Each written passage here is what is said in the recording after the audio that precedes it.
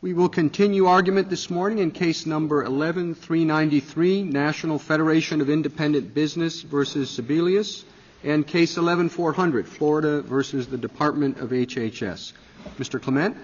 Mr. Chief Justice, and may it please the Court, if the individual mandate is unconstitutional, then the rest of the Act cannot stand. As Congress found and the federal government concedes, the community rating and guaranteed issue provisions of the Act cannot stand without the individual mandate. Congress found that the individual mandate was essential to their operation. And not only can guaranteed issue and community rating not stand, not operate in the manner that Congress intended, they would actually counteract Congress's basic goal of providing patient protection but also affordable care. If you do not have the individual mandate to force people into the market, then community rating and guaranteed issue will cause the cost of premiums to skyrocket. We can debate the order of magnitude of that, but we can't debate that the direction will be upward. We also can't debate. That may well be true. The economists are going back and forth on that issue, and the figures vary from up 10% to up 30%. We're not in the habit of doing the legislative findings. What we do know is that for those states that found prices increasing, that they found various solutions to that. In one instance, we might or may not say that it's unconstitutional. Massachusetts passed the mandatory coverage provision. But others adjusted some of the other provisions.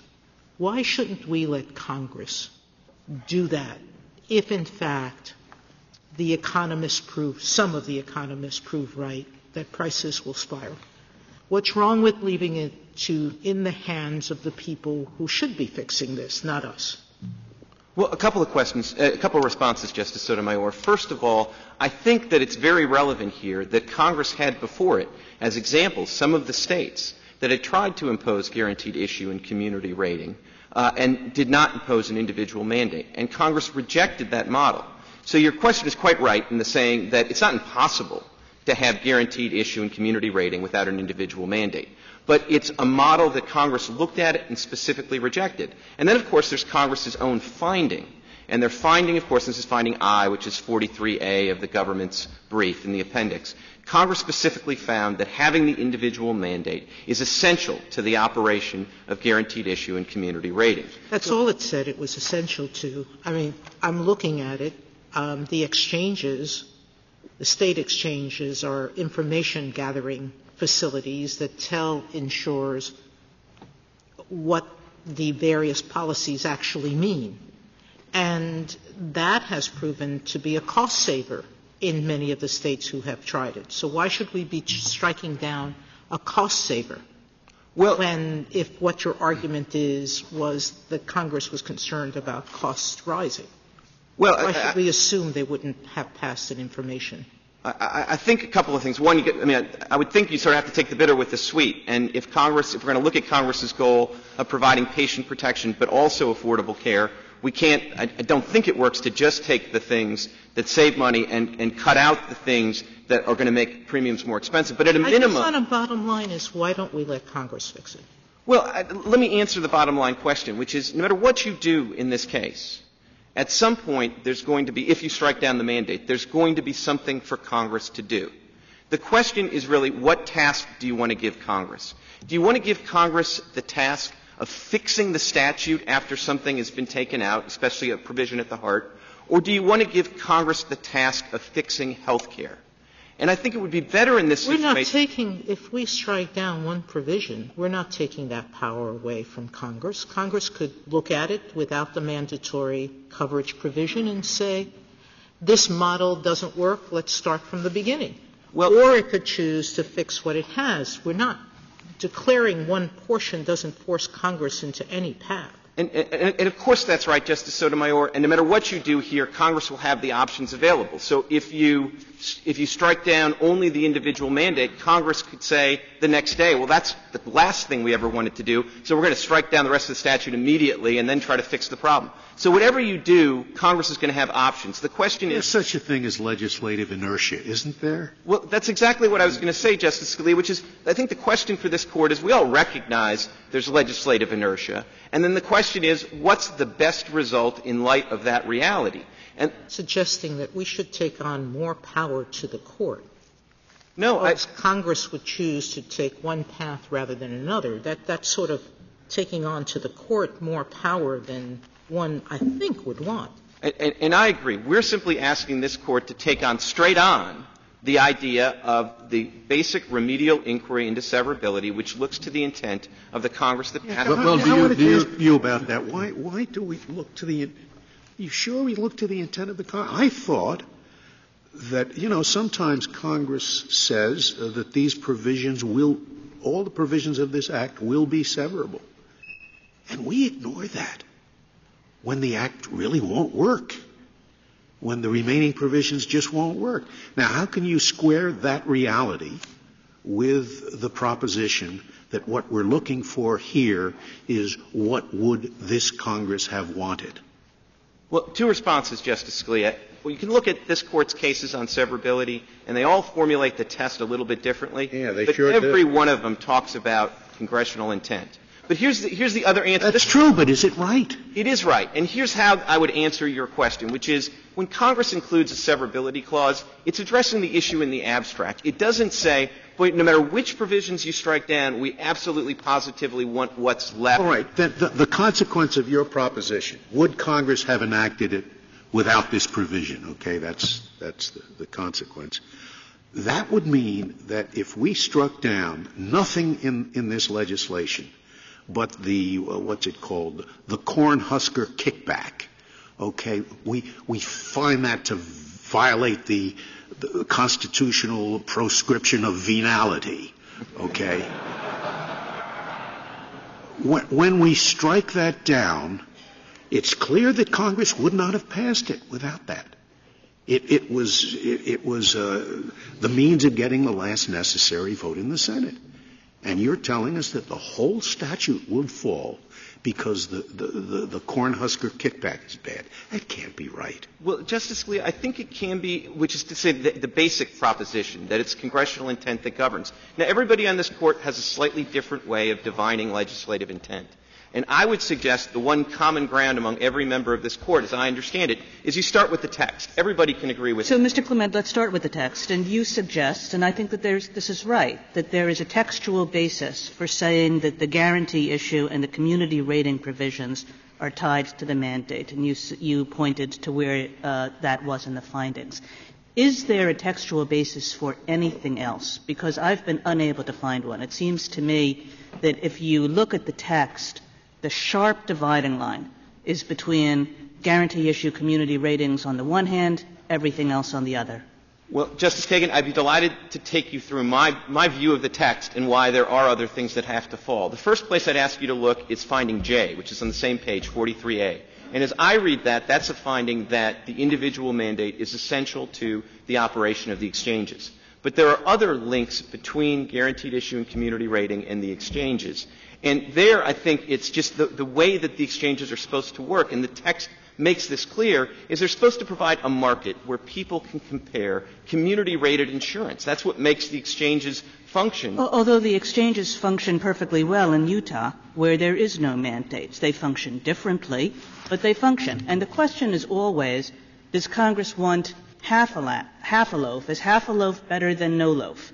And on something like the exchanges, it seems to me a perfect example where half a loaf is better than no loaf.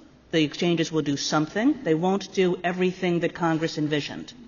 Well, Justice Kagan, I think there are situations where half a loaf is actually worse. and I want to address that. But before I do that, if I can stick with just the exchanges, I do think the question that this Court is supposed to ask is not just whether they can limp along and they can operate independently, but whether they operate in the manner that Congress intended. And that's where I think the exchanges really fall down, because the vision of the exchanges was that if you got out of this current situation where health insurance is basically individualized, priced based on individualized underwriting, and you provide community rating, then it's going to be very easy for people to see, okay, well, this is a silver policy, and this is a bronze policy, and this is a gold policy, and we can, I can just pick which insurer provides what I think is going to be the best service based on those comparable provisions. Mr. Clement, you just said something which you say a lot in your brief. You say the question is the manner in which it would have operated. And I think that that's not consistent with our cases. And I guess the best example would be Booker,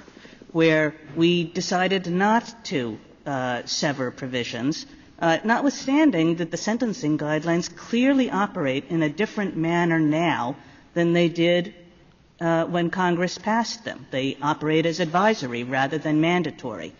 Well, but Justice Kagan, I actually think Booker supports our point as well, because there are two aspects of the remedial holding of Booker. And the first part of it, which I think actually very much supports our point, is where the majority rejects the approach of the dissent, which actually would have required nothing in the statute to have been struck, not a single word. But nonetheless, this Court said, boy, if you do that, then all of the sentencing is basically going to be done by a combination of the juries and the prosecutors, and the judges are going to be cut out. And the Court said the one thing we know is that's not the manner in which Congress thought that this should operate. Now, later they make a different judgment about which particular provisions to cut out. But I do think Booker's consistent with this way of looking at it. Certainly consistent with Brock, the opinion that we rely on, because there the Court only reached that part of the opinion after they'd already found that the must-hire provision operated functionally independent from the legislative veto. Mr. Clement, there are so many things in this Act that are unquestionably okay. I think you would concede that reauthorizing, the Indian Health Care Improvement Act, changes to the black lung benefits, why make Congress redo those? I mean, it's a question of whether we say everything you did is no good, now start from scratch, or to say, yeah, there are many things in here that have nothing to do, frankly, with the affordable health care. And there are some that we think it's better to let Congress to decide whether it wants them in or out. So why shouldn't we say it's a choice between a wrecking operation, which is what you are requesting, or a salvage job, and the more conservative approach would be salvage rather than throwing out everything? Well, Justice Ginsburg, two kinds of responses to that. One, I do think there are some provisions that I would identify as being at the periphery of this statute, and I'll admit that the case for severing those is perhaps the strongest. But I do think it's fundamentally different, because if we were in here arguing that some provision on the periphery of the statute, like the Biosimilars Act or some of the provisions that you've mentioned, was unconstitutional, I think you'd strike it down and you wouldn't even think hard about severability. What makes this different is that the provisions that have constitutional difficulties or are tied at the hip to those provisions that have the constitutional difficulty are the very heart of this Act. And then if you look at how they are textually interconnected with the exchanges, which are then connected to the tax credits, which are also connected to the employer mandates, which is also connected to some of the revenue offsets, which is also connected to Medicaid, if you follow that through, what you end up with at the end of that process is just sort of a hollow shell. And at that point, I think there is a strong argument for we can't possibly think that Congress would have passed that hollow shell without the heart. Well, but it would have passed parts of the hollow shell. I mean, a lot of this is reauthorization of appropriations that have been reauthorized for the previous 5 or 10 years, and it was just more convenient for Congress to throw it in the middle of the 2,700 pages than to do it separately. I mean, can you really suggest? They cite the Black Lung Benefits Act, and those have nothing to do with any of the things we're talking about. Well, Mr. Chief Justice, they tried to make them germane, but I'm not here to tell you that, surely there are provisions that are just looking for the next legislative vehicle that's going to make it across the finish line, and somebody's going to attach it to anything that's moving. I'll admit that. But the question is, when everything else from the center of the Act is interconnected and has to go. If you follow me that far, then the question is, would you keep this hollowed-out shell? But I'm still not sure what is the test, and this was a colloquy you had with Justice Scalia with the Cornhusker hypothetical. So I need to know what standard you're asking me to apply. Is it whether, as a rational matter, the separate parts could still function, or does it focus on the intent of the Congress? If you suppose you had Party A wants proposal number 1. Party B wants proposal number 2, completely unrelated. One is airline rates, the other is milk regulation. They decide them together. The procedural rules of these have to be voted on as one. They're both passed. Then one's declared unconstitutional. The other can operate completely independently. Now, we know the Congress would not have intended to pass one without the other. Is that the end of it? Or is there some different test? Because we don't want to go into legislative history. That's intrusive. So we ask whether or not as an objective, rational matter, one could function without. I still don't know what the test is that we're supposed to apply. And this is the same question as Justice Scalia asked. Could you give me some help in that? Sure. Justice Kennedy, the reality is I think this Court's opinions have at various times applied both strains of the analysis. And which one and what test do you suggest that we follow if we want to clarify our jurisprudence? I'm a big believer in objective tests, Justice Kennedy. I'd be perfectly happy with you to apply a more textually based objective approach. I think there are certain justices that are more inclined to take more of a peek at legislative history, and I think if you look at the legislative history of this, it would only fortify the conclusion that you would reach from a very objective textual inquiry. But I'm happy to focus the Court on the objective textual inquiry. And that objective test is what? That is whether the statute can operate in the manner that Congress intended. And I mean, no statute can do that, because once we chop off a piece of it, by definition, it's not the statute Congress passed. So it has to be something more than that. Justice Sotomayor, every one of your cases, if you have a formulation for severability, if you interpret it woodenly, it becomes tautological. And Justice Blackmun addressed this in footnote 7 of the Brock opinion that we rely on, where he says, of course it's not just, it doesn't operate exactly in the manner because it doesn't have all the pieces. But you still make an inquiry as to whether, when Congress links two provisions together and one really won't work without the other. So what's wrong with the presumption that our law says, which is we presume that Congress would want to sever? Wouldn't that be the simplest, most objective test, going past what Justice Scalia says we have done, okay? Get rid of legislative intent altogether, which some of our colleagues in other contexts have promoted, and just say, unless Congress tells us directly it's not severable, we shouldn't sever. We should let them fix their problems.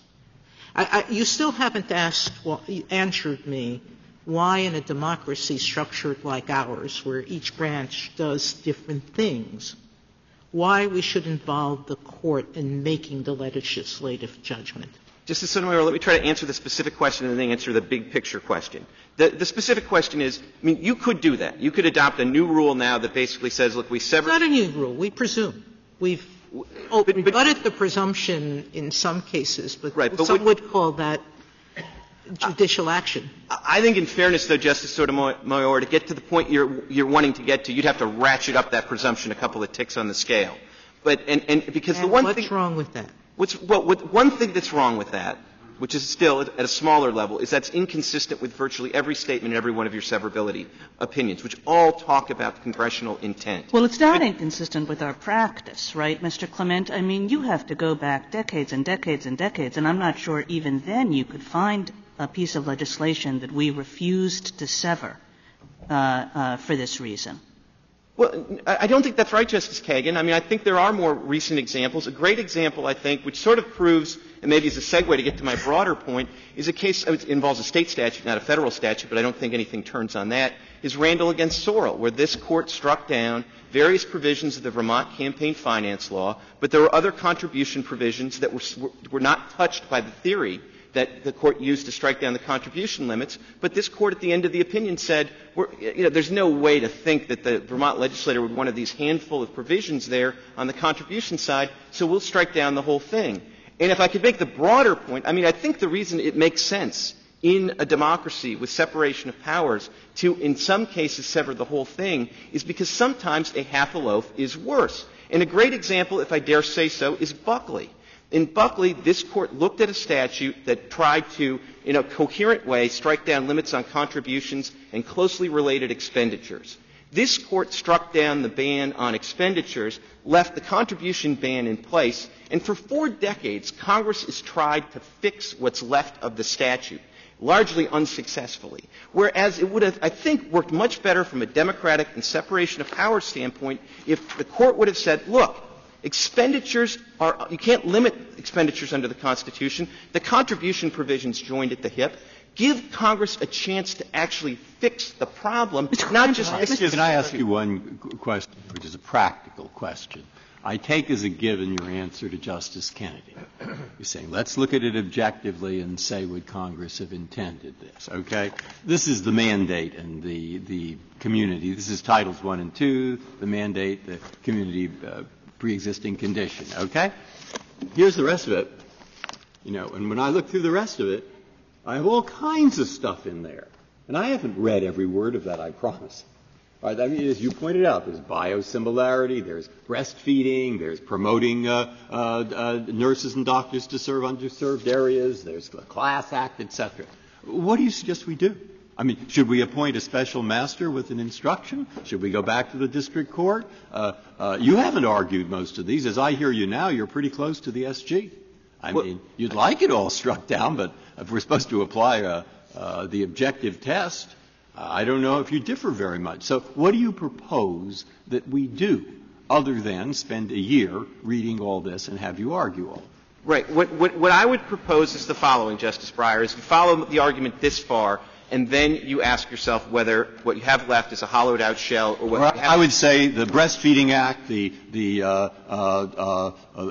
getting doctors to serve underserved areas, the biosimilar thing in drug regulation, the Class Act, those have nothing to do with the stuff that we've been talking about yesterday and the day before. Okay? So if you tell me at that level, I'd say, sure, they have nothing to do with it. They could stand on their own. The Indian thing about helping the underserved Native Americans, all that stuff has nothing to do with it. Black lung disease, nothing to do with it. Okay? So that's, you know what you have there? A total off-the-cuff impression. So that's why I'm asking you, what should I do? What you should do is let me say the following, which is follow me this far, which is the mandatory individual mandate is tied, as the government suggests, to guaranteed issue and community rating. But the individual mandate, guaranteed issue, and community rating together are the heart of this Act. They're what make the exchanges work. The exchanges, in turn, are critical to the tax credits because the amount of the tax credit is keyed to the amount of the policy priced on the exchange. The exchanges are also key to the employer mandate because the employer mandate becomes imposed on an employer if one of the employees gets insurance on the exchanges. But it doesn't stop there. Look at the Medicare provision for DISH hospitals, okay? These are hospitals that serve a disproportionate share of the needy. This isn't in Title I. It's in the other part that you had in your other hand. But it doesn't work without the mandate, community rating, and guaranteed issue. Well, can I ask you this, Mr. Clement? What would your fallback position be if we don't accept the proposition that if the mandate is declared unconstitutional, the rest of the Act, every single provision has to fall? Other dispositions have been proposed. There's the Solicitor General's disposition, the recommended disposition, strike down the guaranteed issue and community rating provisions. One amicus says strike down all of Title I. Another one says strike down all of Title I and Title II. What would you suggest? Well, I think what I would suggest, Justice Alito, I don't want to be unresponsive, is that you sort of follow the argument through and figure out what in the core of the Act falls. And then I guess my fallback would be if what's left is a hollowed-out shell, you could just leave that standing. If you want a sort of practical answer, I mean, I do think you could just, you could use Justice Breyer's off the cuff as a starting point and basically say, Title I and a handful of related provisions that are very closely related to that are really the heart of the Act. The bigger volume on the other hand, I mean, you could strike one and leave the other, but at a certain point, I'm sorry, Mr. Chief Justice. Finish your certain point. At a certain point, I just think that, the better answer might be to say, we've struck the heart of this Act. Let's just give Congress a clean slate. If it's so easy to have that other big volume get reenacted. They can do it in a couple of days. It won't be a big deal. If it's not, because it's very you can laugh at me if you want, but the point is I rather suspect that it won't be easy, because I rather suspect that if you actually dug into that, there'd be something that was quite controversial in there and couldn't be passed quickly. But and that's sort of the whole point. The reality of the passage, this was a piece of legislation which had to be a concerted effort to gather enough votes so that it could be passed. And I suspect with a lot of these miscellaneous provisions that Justice Breyer was talking about, that was the price of a vote. Put in the Indian health care provision and I will vote for the other 2,700 pages. Put in the black lung provision and I'll go along with it. That's why many of these provisions, I think, were put in, not because they were unobjectionable. So presumably what Congress would have done is they wouldn't have been able to cobble together the votes to get it through. Well, maybe that's right, Mr. Chief Justice, and I don't want to spend all my time on fighting over the periphery, because I do think there are some provisions that I think you would make as an exercise of your own judgment, the judgment that once you've gotten rid of the core provisions of this Act, that you would then decide to let the periphery fall with it. But if you want to keep the periphery, that's fine. What I think is important, though, as to the core provisions of the Act, which aren't just the mandate, community rating, and guaranteed issue, but include the exchanges, the tax credit, Medicare, and Medicaid. As to all of that, I think you do want to strike it all down to avoid a redux of Buckley. If I could reserve the remainder of my time. Thank you, Mr. Clement. Mr. Kneedler. Thank you, Mr. Chief Justice, and may it please the Court. There should be no occasion for the Court in this case to consider issues of severability because, as we argue, the minimum coverage provision is fully consistent with Article I of the Constitution. But if the Court were to conclude otherwise, it should reject petitioner's sweeping proposition that the entire Act must fall if this one provision is held unconstitutional. As an initial matter, we believe the Court should not even consider that question.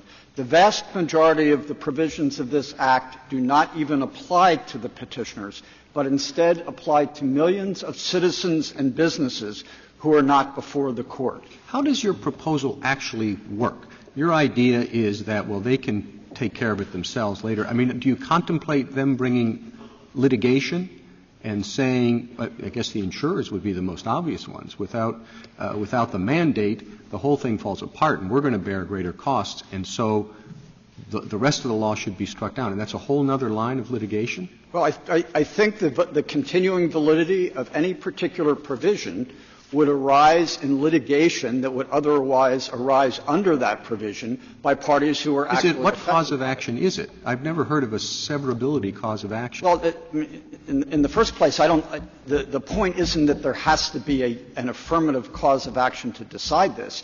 You could, for example, to use the Medicare reimbursement issues, one of the things this Act does is change Medicare reimbursement rates. Well, the place where someone adjudicates the validity of Medicare reimbursement rates is through the special statutory review procedure for that. And the same thing is true of the Anti-Injunction Act. There are some provisions which nobody would have standing to challenge. If the provision is simply an expenditure of federal money, it doesn't hurt anybody except the taxpayer, but the taxpayer doesn't have standing.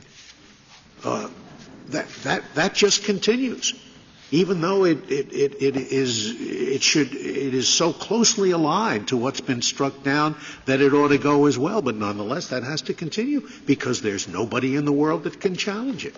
Can that possibly be the law? I think that proves our point, Justice Scalia. This Court has repeatedly said that just because no one may have standing to challenge, and particularly like tax credits or taxes, which are challenged only after going through the Anti-Injunction Act, just because no one has standing doesn't mean someone must.